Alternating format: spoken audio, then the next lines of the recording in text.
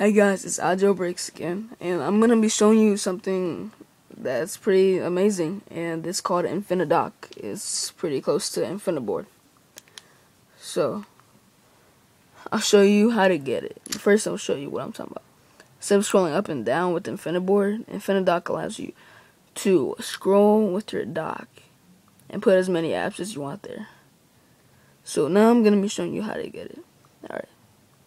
You're gonna have to go to Cydia. You're gonna have to be jailbroken for that.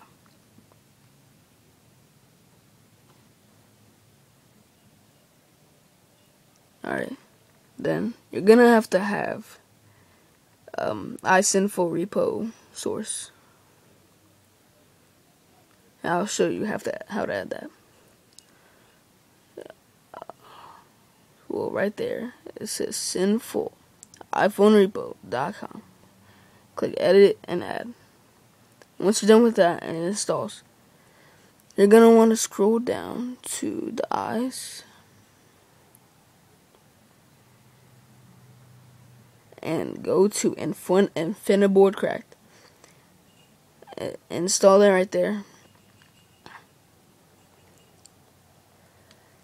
Alright, then you're going to go to settings. And you can go to Infinidock and edit like how many icons you want per page before you're scrolling. And you can take the scrolling off and on.